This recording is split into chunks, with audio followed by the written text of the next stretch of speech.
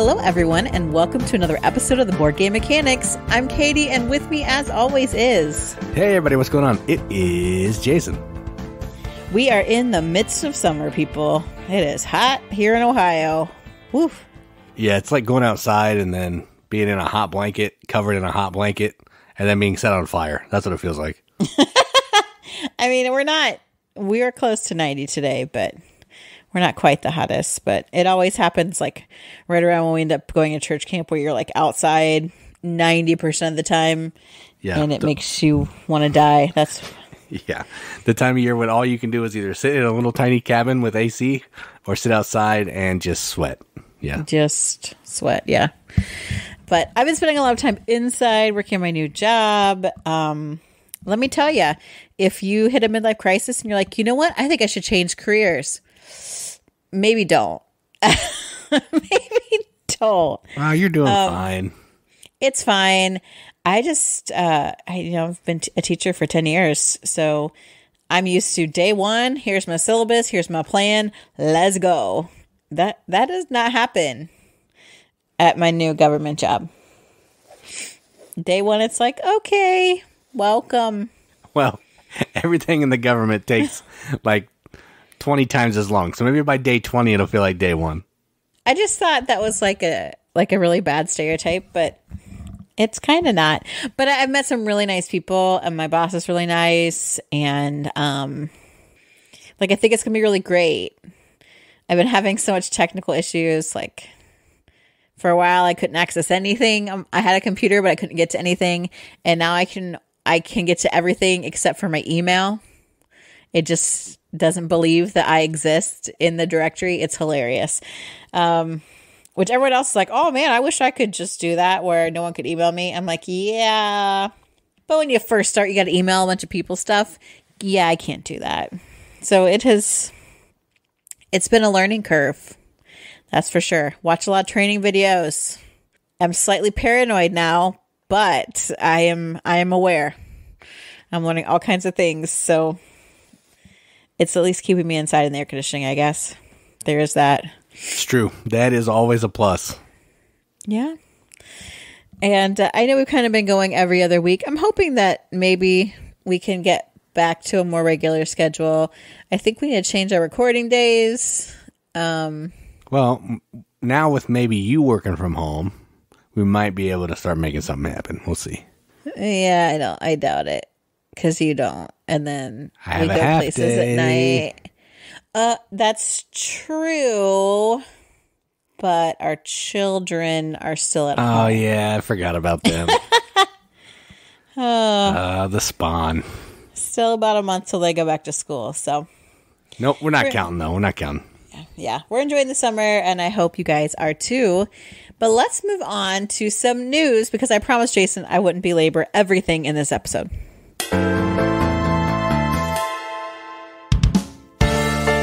So first up in news, it maybe almost doesn't seem like news because this is a reprint of a game that I have talked about on more than one occasion. But for so long, it was crazy expensive. It was like a commodity item. It was out of print. And I feel like it's great to honor one of the designers who just passed away. And that game is Mystery of the Abbey. Oh, yeah. Is this Serge Leggett? It's Bruno Faiduti and Serge Leggett, yeah. Ah, yeah. Nice. So the artwork on this new one is really cool.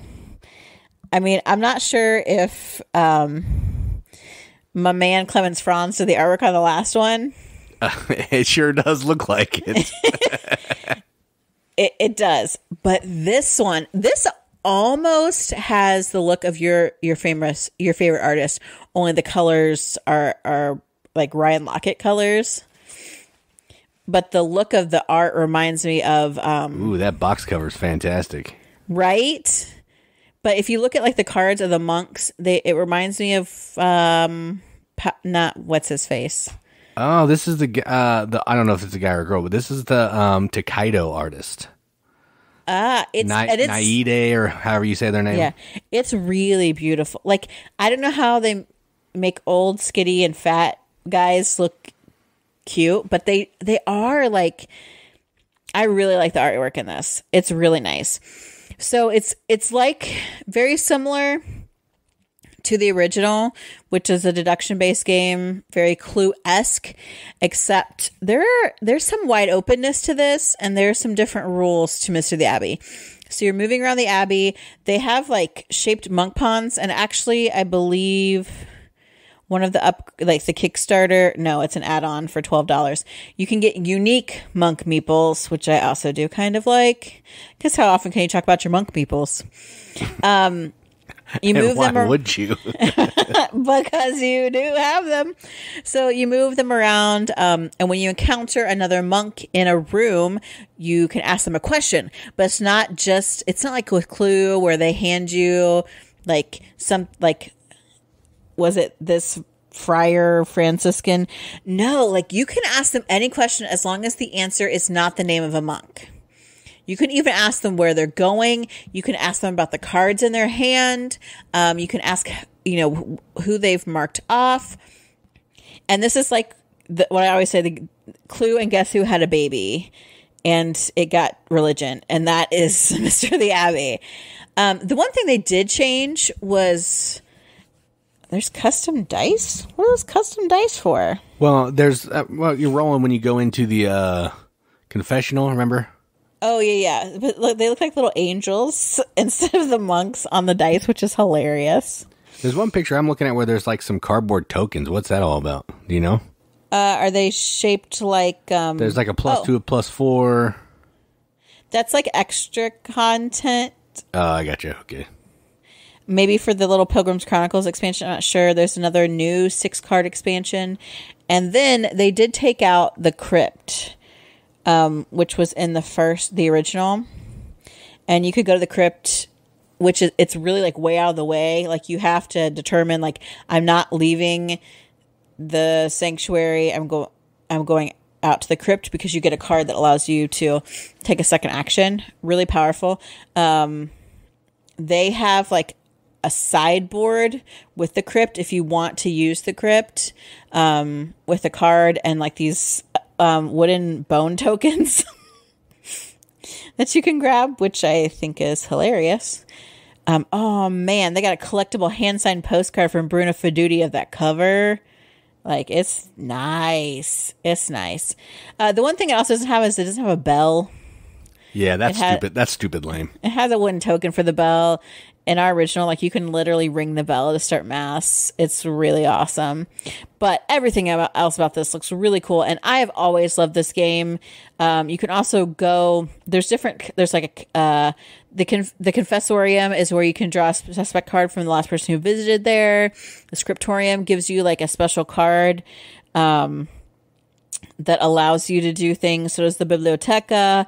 In the Parlatorium, there's like extra cards there often. And if they're out, you can draw one from somebody else. And then you have the Capitulum, which allows you to make not just a revelation when you think you know who the murderer is. You can actually make an accusation about like the monk who is the murderer is a Franciscan or is bearded or is a Dominican. So you can get points that way as well, as opposed to just, I had to figure out the answer. This is such a good deduction game. And I think it's great for people that aren't even good at deduction, really, because it allows you to like kind of get around those really basic deduction rules, gives you a lot of info, a lot of ways to ask it. You're hearing it from everybody, keeps everybody involved. You can also take a vow of silence, which really pisses people off, and I love to do that. It's such a good game. So I would check out Mystery of the Abbey. There's only 4 days left in this Kickstarter, but I just really want to talk about it because I really love this game, and I'm so glad it's getting a reprint.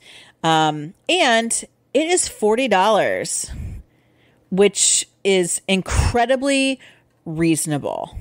Thank you. I honestly think this price is maybe cheaper than the original one was. And that's crazy. Because we actually got this game from Cool Stuff, I think, right before it went out of print. And I'm pretty sure it was maybe $40, $45. So it's at least on par, which better art, in my opinion. Yeah, it is better art. Cool wooden minis instead of little plastic ponds. But honestly, it's the same game. It just has a little bit of a graphic design overhaul, but now it's available. So right. If you're tired of hearing us talk about it and not being able to play it, now's your chance. Oh yeah, that base pledge comes with the exclusive new expansion deck and the Crypt set, which I think is really great. That's and for crazy. like $51, you get the Kickstarter exclusive expansion set, the Crypt, the set of the unique meeples, and sleeves. I kind of do want to back this, but we had the nice one, the old one. I like the old one. You love old and busted. Are you people hearing this? Are you hearing this right now? The old one, I love the old one works just fine. You know that. I do know that. I played it a bunch. You want that signed postcard from Vaduti? It's only $56 for the bundle with that. I don't need that.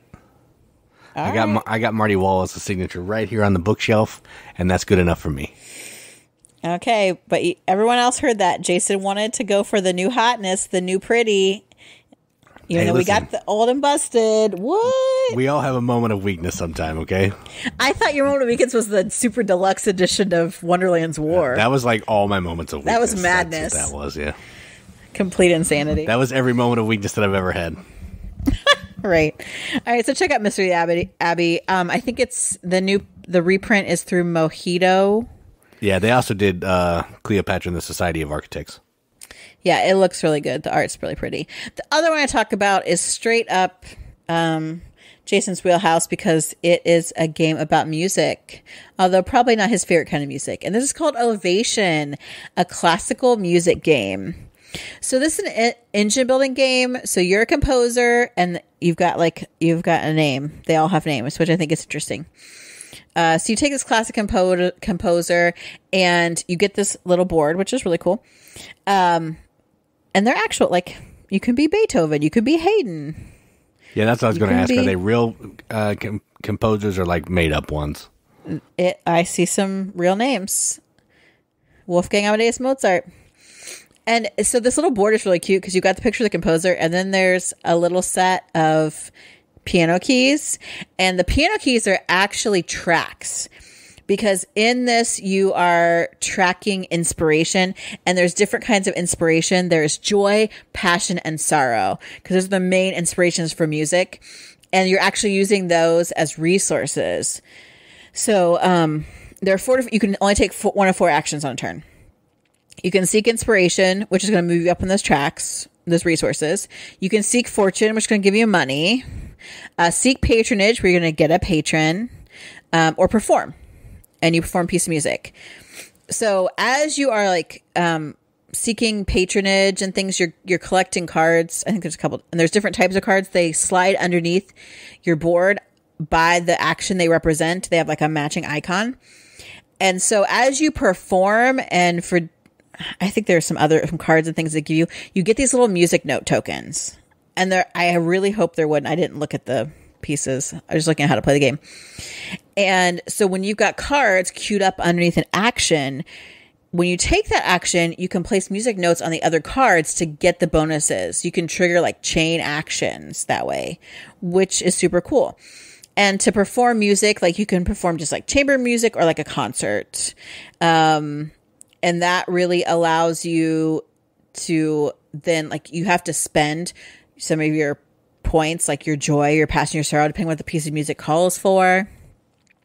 Some of them require you to have instruments, which are from other cards you've collected, which I think is really interesting. Each composer has a special ability. And when you perform, not only can you perform and you get things from it, you also, your neighbors on either side of you can come to your performance. And it gives you those music tokens, and it gives them like inspiration on one of those tracks, one of those types of resources they have when they listen to your symphony or your opera. It's really, it seems cool. The only thing I don't like about this is I think that the art is hokey. For something that is such, they are wooden music note tokens. For something that is a classical music, and I really want to think like the Rococo look. It's almost, it's not chibi, but it's cartoony. And so I'm kind of disappointed in that, going that direction. but other people might like it. It's not ugly. It's just not what I would have chosen. It makes it look like a not serious game. That's what I see when I look at it. Yeah, I was like, oh, this is it? Like, why does it look like that? Why would you do that? And like the color choices, I think I would have done muted tones. But it's still the ideas behind it, the mechanics that it uses, the engine building, positive player interaction, really. Because if they come to your concert, it's good for you, but it's also good for them.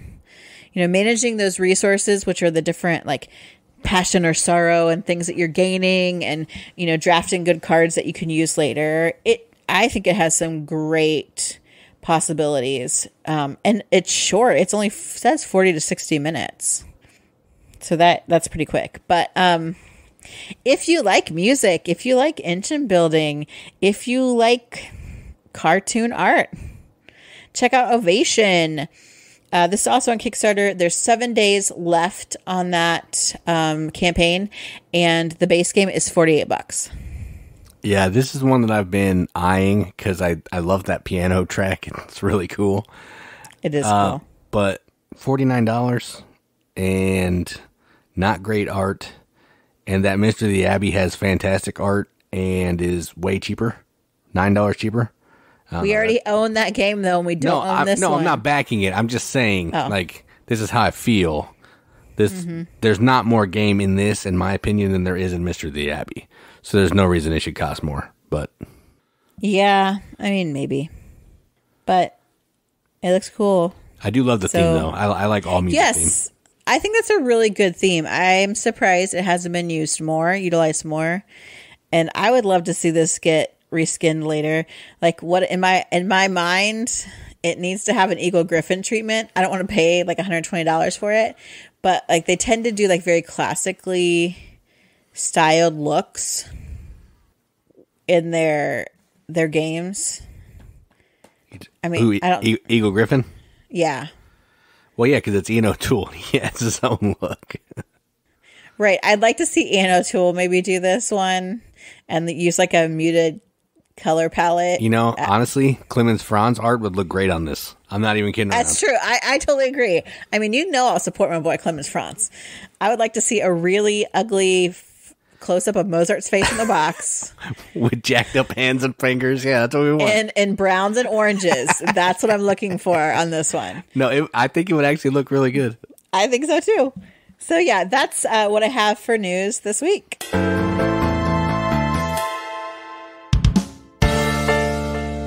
All right, so let's talk about some games that we played. And we have been, since we've been going every couple weeks, we've had more opportunities to play some games, which is nice. So we have more stuff that we're able to talk about. So the first game we're going to talk about is actually a game we picked up at Origins, and it's from, one of my favorite publishers. I think Katie's pretty cool with them, too. I'm a big fan. I'm going to say it like Katie's Kids Board Table Games. Kids... You can't even table game. Kids table board games. Okay. Yeah, and I love them. I do. Yeah, me too. And the game is called Haunt the House, and this is one of the like 3 that we don't own. The only big box one that we don't own. That we didn't. Now we do. Yeah, that we didn't own. Now we own it. We still don't own Maple Valley, but we backed it. It'll be here, and so we can't have that yet. But in this game, what you're doing is you're taking on the role of a ghost. It plays one. I'm not sure if it's a single player game, but it definitely plays 2 to 5 players. And what you're trying to do is you're trying to scare these ghost hunters out of this haunted house. And what that means is all of these ghost hunters are afraid of like different sounds. There's like creaks and moans and thumps, and or they get chills, like cold chills, because the ghost is around. And the way this game works is on your turn, you're either going to play some cards either above the room that match the icon that the ghost hunter is scared of, and you get a special ability in the room. Or you're going to put a card face down below the room, possibly bluffing, that somebody can use on a later turn to do a boo action. So the next thing you can do is you can do a boo action. And what that means is you're going to say boo, and you think that there's going to be enough cards face up and face down to meet the requirements to scare this ghost hunter out of the room. So say the ghost hunter needs 3 book icons and we'll say 2 moans. So it needs 5 cards total. I look at this one room. There's 2 moans face up. There's 4 cards face down. It's like, okay, there's 6 cards. I have a good possibility. Then you reveal all the cards below. And if enough of those cards that are revealed make you have the icons that you need to match, you scare away the ghost hunter, you get some points and all that stuff. And anybody who contributed an accurate card, so a moan or a book, would either get a point, or if you're playing the advanced version, a couple phantom cards and keep 1. And if you don't have enough icons in the bottom and the top, you fail your boo and you get nothing, and all the cards go away and you start it over. Boo. That's effectively the game. You're playing cards trying to scare these ghost hunters. If you're playing with the phantoms, they give you an extra action you can do that does some really cool stuff. And you're just trying to be the first player to, I think, get 4 ghost hunters in a higher than 2-player game. And then whoever has the most points after all that is said and done is a winner. It's super simple.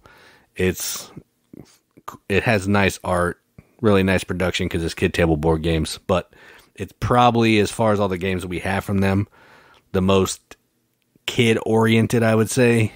It's simpler than the other ones. It can really be stripped down and just, you can play it with kids, and anybody can play this and just have fun. So I like it. It's not my favorite one of theirs. Probably the least favorite one that we own, but I do enjoy it. I'll play it whenever anybody wants to. It's a good time. So that's Haunt the House. How you feel about this one?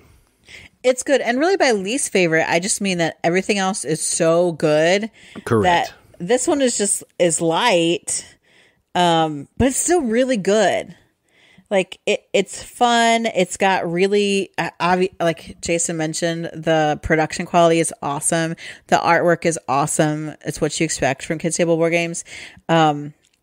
It's just a good time. Like, it's a good time. We played it with my family, and everyone, the youngest in the group was like 35 or something, I think. And it was still really fun. It's I think a really interesting idea that, you're trying to scare. And then it's also, once you get into it, you're like, this is so simple. And you're like, wait, but like, we were all just like bluffing the crap out of each other. And then no one was getting any ghost hunters, and that made the game go on longer. So then you're like, maybe we should go about this differently. And, we use the phantoms, the phantoms, and that adds like a whole new element because they can stop people from booing until the next turn. They can stop people from playing cards face up and using the powers. Like, they are really powerful and really interesting, and can swing and change things. So there is a lot to this game just for being a kids game. Also, the little point markers, they're like little skulls. They glow in the dark. It's amazing. Yeah, which is a nice touch, but how often are you going to play a game in the dark? I know, but I don't even care. Like, it's really cool. Yeah. I think the other really interesting thing is, it's like, if I were to describe this game, if people have played, we just got that Don't Go In There game, which we talked about on the podcast before, that our friend Mike got, and we're like, we have to get this, which is, set collection type thing, haunted house theme-esque. This is like that game for kids, basically. Yeah, I mean, it's barely lighter than that one, because that one's pretty light too, but... Right. But yeah, I really enjoyed it. I'm definitely glad we picked it up, for sure. Well, the nice thing is now we have another game for the Halloween time, so that works. This is true. All right, so next, we played a game that we've had on the shelf for a while that I never want to get back off the shelf because I didn't want to relearn it, so our friend Chris and Amy were over, and Chris relearned it, and we played it again, and it's called Abyss. And this is a Bruno Catala game. Has a terrible box. Terrible box art. But once you get inside of it, the art looks really good. It's just that box is not good. But this is a set collection, push your luck, contract fulfillment game, kinda. You're trying to collect these little mini cards of 5 different colors, valued 1 through 5. And then you're going to be spending these cards to obtain these lords that are going to give you special abilities and points, possibly keys. And then you're going to get these locations once you have 3 keys that are going to help you score in other ways as well. The push your luck comes in a little bit when you're trying to get the little mini cards. You can flip a card you get to do an auction. Basically, somebody can buy from you for some pearls. If people keep buying, eventually there's going to be, you can just keep flipping until either you hit the end of the track, you get a pearl, but you're stuck with that card, or you can fight a monster, it shows up. You can push your luck and ignore the monster. It makes the reward a little bit better. But eventually, if it hits the 5th spot, you got to fight it and all that kind of thing. It's a really simple game to play. I still had a good time. I forgot how much I did like this game. I just wish the box didn't look so terrible. Even Clemens Franz need to hit that box up. For real. But yeah, it's a fun game. Maybe the theme turns people off because I don't know why. It's got everything like a lot of other Bruno Catala games that people dig, but this one doesn't get talked about a ton, but I dig it. So how'd you feel about Abyss this time? Yeah, it's good. And I always thought it's good. But again, this is one because I am McJudgerton about the outside of games. And it's got this big ugly face on it right in the front, and it's named Abyss. And everything's dark colors and stuff on the outside of the box. To me, that says like dungeon crawl, fighting, possibly area control. No, thank you. All things Katie hates. But inside, the artwork is really pretty on the cards, on the lords that you use. And just, it's like, oh, Abyss, you mean like in the deep ocean. Someone needs to I don't want Clemens Franz to hit this. I want, Weberson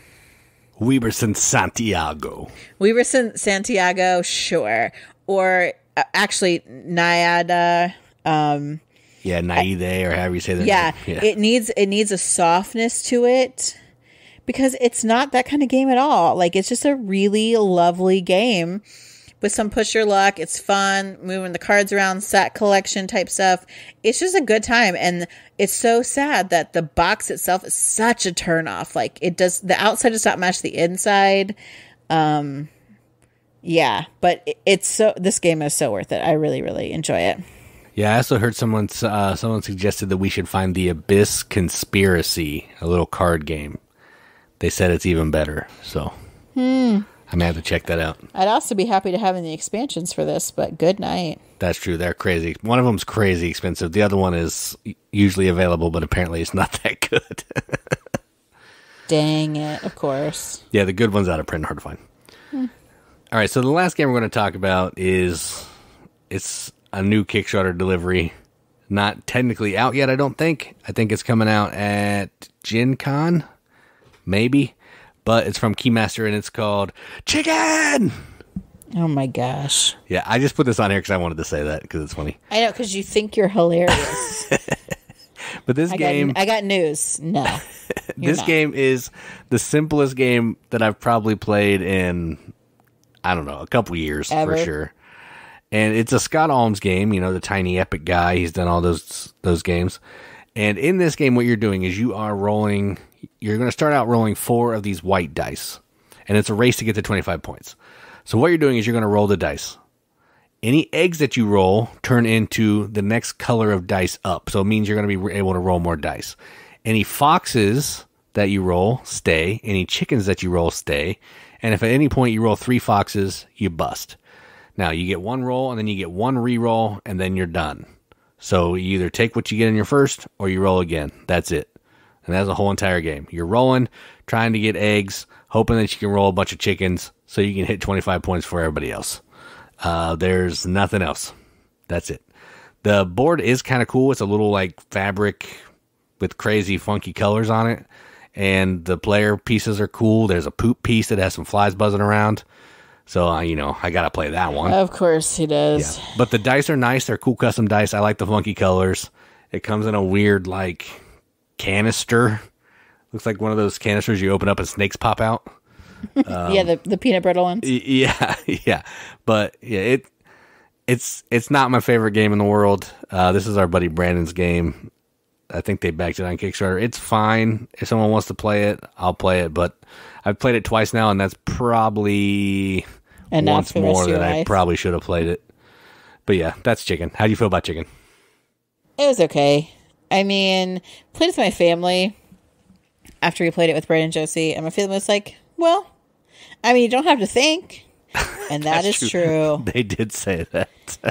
that is the truth. Well, it takes no more than 20 minutes too, so that is pretty nice. Right. So it's a quick little filler. If you like chuck and dice, you can play this with kids too.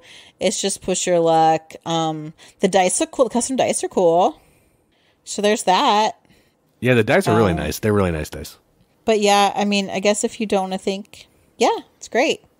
I don't really care. I don't have a love for chickens either. So it's not like I'm like, oh, yeah, I love chickens. Let's play a game about chickens. That's true.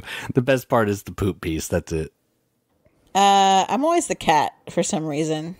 Yeah, I don't know. The cat is kind of cute. Thanks. Yeah, I just don't. It's a Keymaster game. And I feel like compared to Parks, oh my gosh, Caper, and Campy Creatures, this one is just so far down the ladder. Yeah. Yeah. Like, Parks is fantastic. Campy Creatures is fantastic. Caper's amazing. And then you have Chicken, and it's just not that good. Yeah, it is a disappointment compared to those. But I guess if I didn't know it compared to those, like the design style on the canister and the stuff is very Keymaster, but that's where the similarities end. Yeah, and again, I'm not trying to yuck anyone's yum. If you like this game, that's fine. It's just not necessarily my thing. Yep. Me All either. right, so those are the games we played. We'll end that negativity and go into some good stuff. Absolutely. All right, so many moons ago, since it takes us forever apparently now to release episodes, I'm going to work on it. I'm going to be better, guys. I'm the problem. I know it. You'll remember before we started talking about Origins, there was a little series we were doing about games every gamer should own. And we've kind of broken them down by main mechanic. So we're looking at games that are fairly easy to come by that aren't overwhelmingly difficult, although Jason's first one I think is a little rough. Yeah, it's the heaviest one that I've picked, I think. Yeah. But we tried to make sure we picked ones that you could get, that you could learn, and that you could teach very easily. And so today we're going to tackle pick up and deliver, tile laying, contract fulfillment, set collection, and bluffing. So Jace, why don't you start us off with your pick up and deliver choice for a game every gamer should probably own. All right. So honestly, we talked about this game, another game last night that I would like to have on my list if it was available, and that is Black Fleet. That would have probably been my choice. But since that game is criminally hard to find and super expensive, I have picked Venice from Brain Crack Games. And it's going to be the heaviest one that I've talked about, period, on these lists. But this is a game where you are a gondola pilot. I don't know, gondola driver. Gondolier. Oh, yeah, gondolier. Yeah. I was like, I can't think of the word. And what you're doing is you are navigating your gondola with your gondolier through these waterways to go past these buildings where you have people set up. They're going to throw goods into your boat, and you're trying to deliver certain colors of goods to different locations to score points. You're also trying to get people at these locations. You let them stay there for a long time. It makes it better when your boat passes by these locations. But if you also pass by another player's boat, you can get a little intrigue. You like some night letters or something, I don't know. And if you have too much intrigue at the end of the game, meaning more than every other player, you automatically lose. Love that. But yeah, this is there's a lot more to it, but the gist of it is you're trying to pick up some cubes and deliver them other places to score points. It's a good game. It's got really cool production. There's an expansion that I'd love to try that we don't have yet, but I do enjoy this game. It's not hard to find. You can get it on like regular game stores, but it's not going to be as accessible to learn and to teach as some of the others. So just keep that in mind. But it's a cool theme, really nice bits and stuff, and fun pick up and deliver. So my first one for pick up and deliver is Venice. Yeah, I was thinking, ooh, this is maybe a little out of reach. So mine is not, but it's still a really good game. And we played it not that long ago. And I was like, yeah, man, this is why I really like this game. And that game is Taxidermy. Now, Jason did say you can get this off of the publisher's website. Yeah, I think that's the only place I've ever seen it right now. which I couldn't tell you who the publisher is, but apparently if you look it up, you can find out. Skip Shot Games. Oh, sure. Old Skip Shot. I don't. But in Taxi Derby, you are a taxi driver, and so you are cruising around the streets, picking up passengers, dropping them off where they want to be. But your passengers, they're going to want certain upgrades from the taxi. In the world of, I don't even know the names of the services. Uber and Lyft. Yep, there you go. It's obvious I don't live in a place where we use those, like a city. You got to pimp out your taxi to get people to ride with you. So there are upgrades you can get to your taxi. You also can only move so far. But if you want to get that fare, you can speed. But there is a cop car that moves around the board, could give you a ticket. There's special player powers for each of the taxi drivers. We also, I don't know if it's a deluxe or something, but there's special shaped cars that you can choose, which is pretty awesome. I love that. Yep. Is that an upgrade or? Yeah, I think it was. I think the deluxe upgrades are like metal coins and the fancy cars. That's it. Yeah. It's not that difficult. Everyone's pretty like, okay, yeah, I pick up passengers, drop off passengers. Not that hard. But how far can I go? Where's the cop going to come in? How can I pick up the fares that I want? Do I need to get the upgrades? Money's tight. It's a really fun pick up and deliver game. I really like it. So that's my choice, Taxi Derby. All right. So up next on the list, we have tile laying. And mine's not a traditional tile layer, but there is some tiles, and they are being laid down on a board. And also this game, I'm not good at following rules. This game is hard to find as well. I just was thinking, I don't think you can find this one.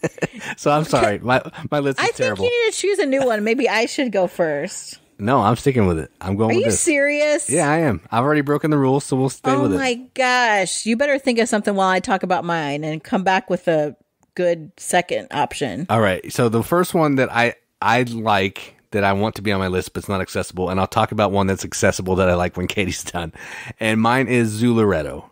And this is a game about drafting tiles, different types of animals, and putting them in this little, I think it looks like a farm, really, but it's a zoo. This is a drafting game. What's wrong with you? You're taking the tiles and you're laying them on your board. I don't necessarily like tile laying games, so that's why I didn't put any down here, really. But I'm sticking to my guns. Leave me be. It's already wrong. I'm going to keep being wrong. Okay. So for tile laying, back to that. In Zooloretto, you're drafting tiles, and you're taking those tiles and you're laying them down on your, see what I did there? Laying them down in your zoo board with like animals in each type of pin, and you're trying to get as many of that certain type as the pin holds to score points. If you take tiles that you can't fit in a pin, you can put them in your barn, but you will lose points based on each type of species that you have in that barn. Also, if you draft a male tile and a female animal tile of the same species, once per game, they will have an offspring, a cute little baby tile that will go into your pin and help you fill it up. That's the gist of the game. We have one expansion at least we haven't tried yet, but it's super simple, it's super fun, and as far as tile laying games go, it's not really a tile laying game, I'll give you that, but there are tiles in here, I'm playing them down, so I counted it. So Zooloretto, that's mine, and I'll come up with a better one while Katie's talking about hers. I mean, we're just pretty okay, but you're bringing it down to mediocre, man. Okay, so my game, I'm pretty sure you can find. I guess I didn't double check that, but yes, it is available. This game is so beautiful. I believe this is Vincent Dutrait art. Is that right? Correct. Yes. Ha! Look at me go. And that game is 100 Torii. So obviously I love this game because it's Japanese themed and it's really pretty. But in the 100 Torii, you are laying out paths in a Japanese garden. Already, I'm in, right? But you score points by connecting these different like garden items. Sometimes it's like a fountain. Sometimes it's like Inari statues, certain kinds of rocks. So you will score the quickest path from one item to the next, whatever is the closest. You score points by passing through Torii gates. I guess you're not always scoring points. You get items. Items, yeah. which are like whatever you're using to kind of measure the distance in. You get these little tokens for that. You can get other ones for different colored Torii gates. You're trying to collect them as to collect as many of them as you can, because those will turn into points. There also are some little special characters that will give you special powers to allow you to kind of break some of the rules to help you do better at the point scoring. I really think I'm terrible at this game, but I find it a really interesting puzzle. It's challenging. I also don't know that I love tiling, but I really enjoy it here. Like, I really enjoy it a lot, actually. And we just got an expansion for it, which we haven't played. And I keep trying to get it played, and it just hasn't come out yet. And honestly, since I made this list a couple weeks ago, I would be tempted to to use Finest Fish if that's a tiling game. Oh, yeah. I mean, it could work, I think. Yeah. But I do. I love this new train art. I love Asian themed. I love pretty games. So the 100 Torii is definitely my choice for tiling. Very accessible. Once you explain the scoring, like just giving people you have 2 tiles, you play 1. Like, that's really simple. And then showing them like, okay, you can pick this item in the garden to this item, or this item to this item, and then show them the scoring. It's pretty easy to catch on. And then it's just you kind of puzzling out where you want to put your tiles. It's really good. So my tile laying choice, which is actual tile laying and actually available, the 100 Torii. All right. So looking around while you were talking, I think another tile game that I do really want, a tile game that is actually a tile game that I really like, is MeepleLand. I was thinking about that one while I was talking. So pretend like I didn't say Zooloretto, although it still is a great game. MeepleLand is a game where you are running an amusement park, and you're trying to get these different attractions in there, and they're all different shaped tiles. And then you're trying to get meeples, the people, to come on the bus to visit your rides. Certain rides want certain colored meeples to ride on them, like Thrill Seekers or whatever. And then you're just trying to score the most points by having the best park. That's it.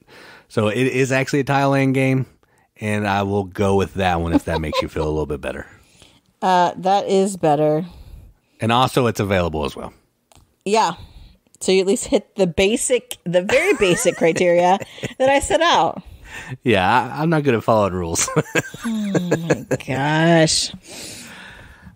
Okay, let's try again with contract fulfillment. Okay, I think this one qualifies. We'll see. So this next game is actually, I think it's available in America now. I'm like 98% sure. So I'll look it up while you're talking. Well, Chris got it, and now we have it. So clearly it was in America at some point. Okay. And this game is called Bad Company. And this is a game where you are running a gang, and all those gang members represent a pair of dice, so like 2 through 12. And what you're trying to do is you are trying to get these different icons that the gang members provide: gloves, flashlights, masks, and steering wheels, something else. And you're trying to use those icons that they provide to put onto these heist cards. Once you get enough of the icons covered up, you have scored the card. It's going to give you like a gold bar. It could give you diamonds, paintings, or money bags. And then you're trying to just score as many points as you can by completing those contracts. There's a little more to it here. And in this car, you're trying to run away from the cops. If the cop gets past you, you can lose negative points at the end of the game. But it's just rolling dice, collecting these little tokens that you're going to cover up on these cards to try to complete as many heists as you can to score points. That's it. It's really fun. It's like Space Base or Machikoro if you played any of those, or Valeria Card Kingdoms, but with a cool gangster theme, which is kind of what wins me over for this because I think the theme is cool, and I'm all about theme. So my contract fulfillment game is Bad Company. Yes, you can find this on Amazon. It's $50, which I feel is a little outrageous. Yeah, that's a lot. Maybe it's just not I don't know. It's not. Yeah, it's as many not really that much cheaper anywhere else. So I was like, okay. But if you got $50 and you like the theme, I say go for it. Yeah. That actually is contract fulfillment. Mine is probably the granddaddy, the OG of contract fulfillments. And for good reason. And that is Lords of Waterdeep. You can't get any more basic contract fulfillment than this. And the thing is, like, we've played all kinds of games. You all know that. Tried all kinds of games. This still holds up. Absolutely still holds up. And people are like, oh, it's Dungeons and Dragons themed. Don't ever say that to anyone. I will slap you upside the head. Because I've had people be like, oh, I don't know. I'm like, are you freaking kidding me? The name Waterdeep.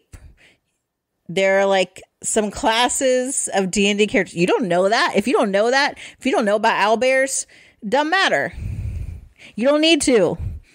You go to a spot. You get the stuff. You fulfill the contract. The end. But it's such a good game. Vying for those spots. There are lots of multiple paths to victory, absolutely, based on who your lord is, what they want, how you want to work the board. We have skullduggeries of Skullport. Scoundrels of Skullport. Scoundrels of Skullport. I was like, I forget what it is, actually.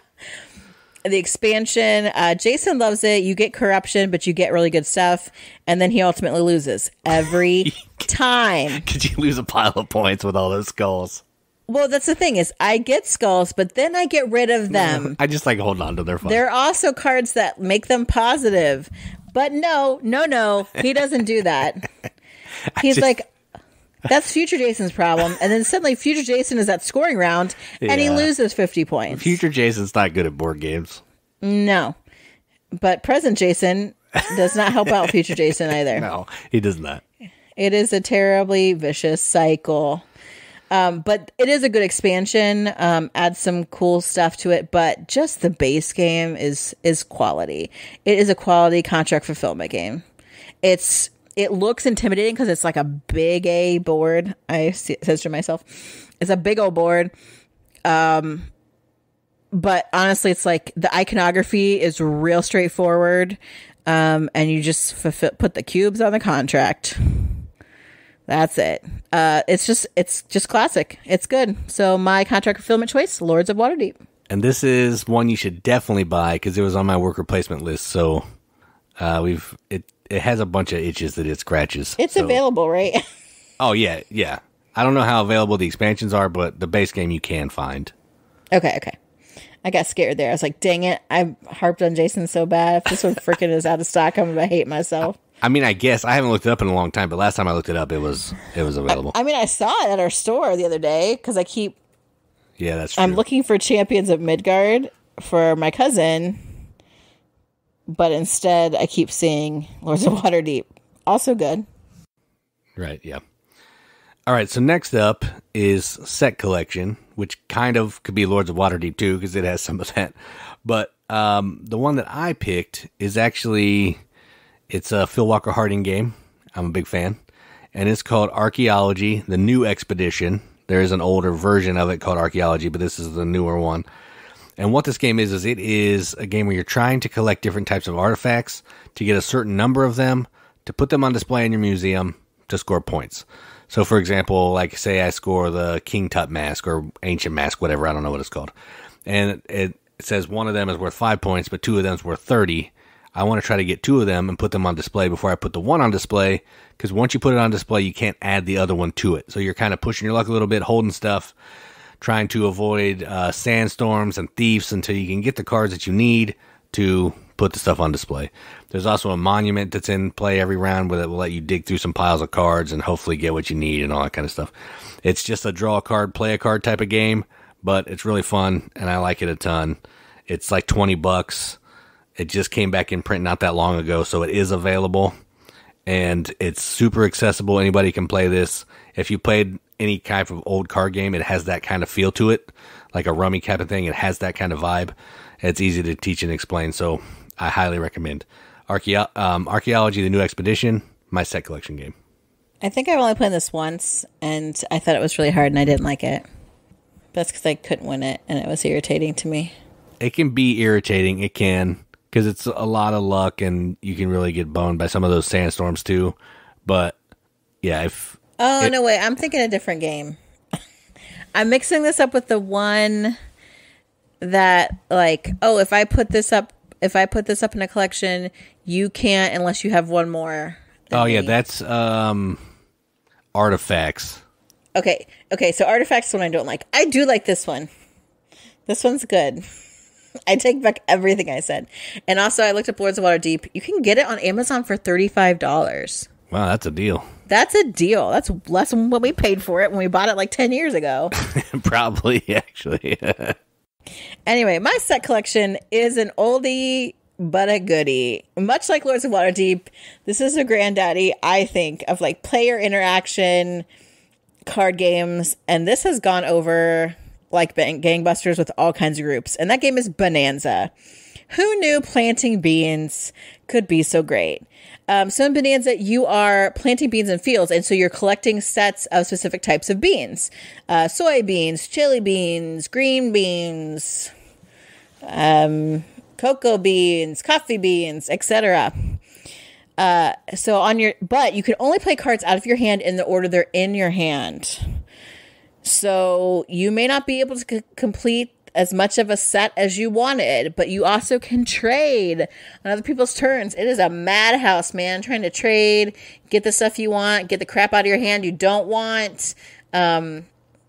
There's a bunch of expansions for this too. We played with a couple of them that have like baby beans and lady beans and pirate beans and yeah, we have some we haven't even played yet. The gangsta beans. Yeah. It's just, it's a good game. I mean, our friend who poops and everything, he even liked it. He and his wife were super into it. It was very exciting. I was like, oh my gosh, they like a freaking game. I can't believe this. Like, my mind is blown. But it's because it's good. It's not difficult on your turn. I plant one bean or two. I turn over 2 beans from the pile. I have to do something with them. Then trading happens. So everyone's always engaged on everyone's turn. You're looking at beans, like looking at what's coming out, thinking ahead to your hand. It's just a really great game. So Bohnanza is my set collection choice. Yeah, there's a dice version too. Like really? There's a new flower version that's coming out if you don't want to play with the beans. I kind of want that because the beans are ugly. I like it. They're funny beans. You would. You would. I do like it. It looks so old and crusty. I love it. All right, so the last one we're going to talk about is Bluffing. And there are a lot of games that do bluffing, but sometimes it's... And you don't like most of them. I don't like most of them, that's true. So there's like maybe 3 or 4 that I even want to talk about. And I'm going to go back to one that was early on that we played. Katie played it before me. And it's probably a classic now at this point, I would say. And it's called Bang. And I'm actually going to say the card game or the dice game, similar kind of vibes. The dice game's faster. The card game is a deeper game, I think.